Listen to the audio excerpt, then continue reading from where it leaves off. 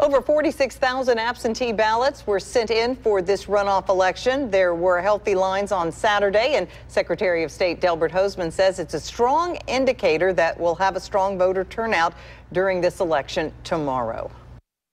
We started years ago on training our election commissioners and our circuit clerks.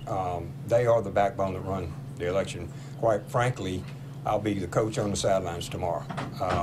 We have repeatedly met with them. We meet with them every Wednesday. We met with them repeatedly in training.